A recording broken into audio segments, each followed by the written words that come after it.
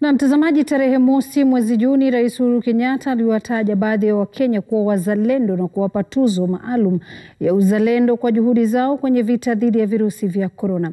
Miongoni mwa wakenya hawa alikuwa ni Ochieng Avido, ambaye amekuwa akishona maski na kuzitoa bure kwa wakaazi wa mtaa wa Kibra na viunga vyake. Kadhaa alikutana naye na kutuandalia taarifa ifuatayo.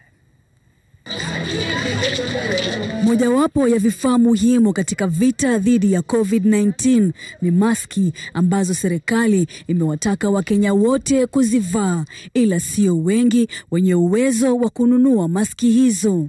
Imebaki moja. Sasa nipatie hapa hivi ya mwisho. Imebaki lakini haiwezi kutosha. Utakuja chukua yako baadaye. Majioni. Ni kwa sababu hii tuko hapa mtaani Kibra kukutana na Ochieng maarufu Avido, ambaye amekuwa kielelezo kwa jamii yake.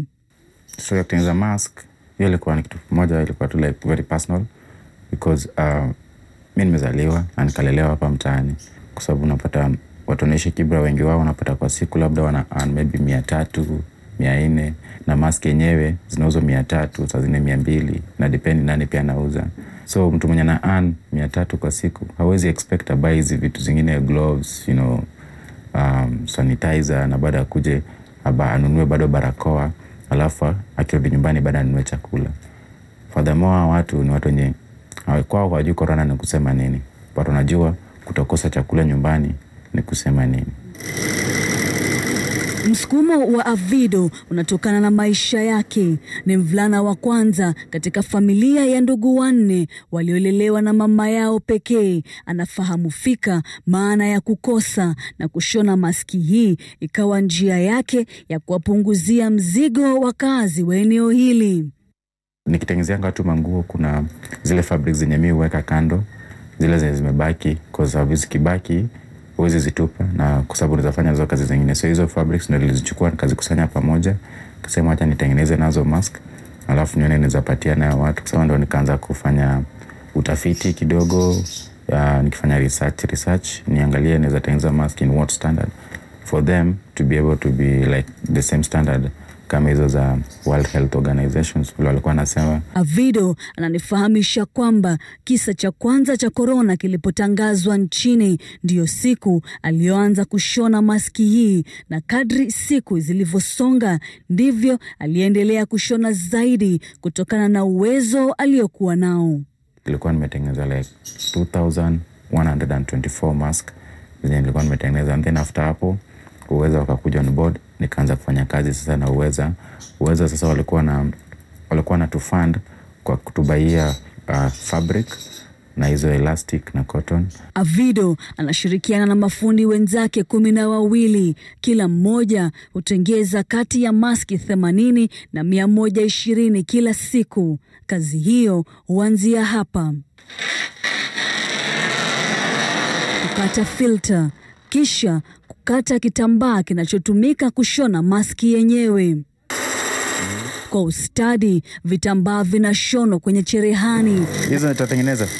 Na muda mfupi baadaye, maski iko tayari na kisha kupigwa pasi. Tumepeana zaidi ya barakoa 11,500, na mpango wetu ni kuweza kuzidisha, kupeana zaidi.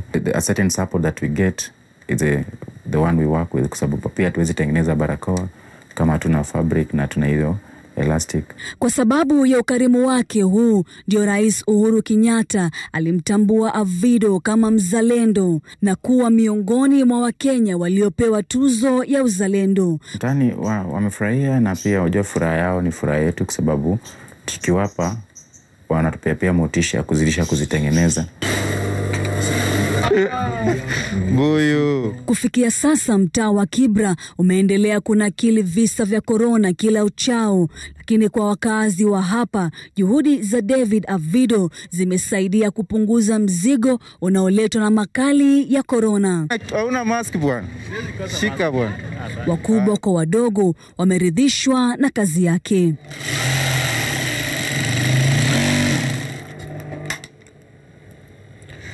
Tangu virusi vya korona kutangazwa humu nchini, wengi wamejitolea kwa hali na mali ili kuzuia kuenea kwa virusi vya korona.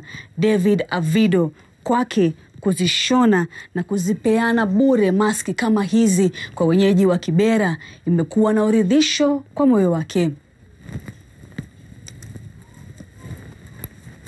Kazogunga, runinga ya Citizen, Nairobi. Lazima ile wewe ameishona yeye mwenyewe. Aliyoivaa hiyo mask. Lakini taarifa njema sana Kazogunga, na pia kongole kwa ndugu yetu Avido ambaye amefanya jambo la kutia moyo la kusaidia jamii.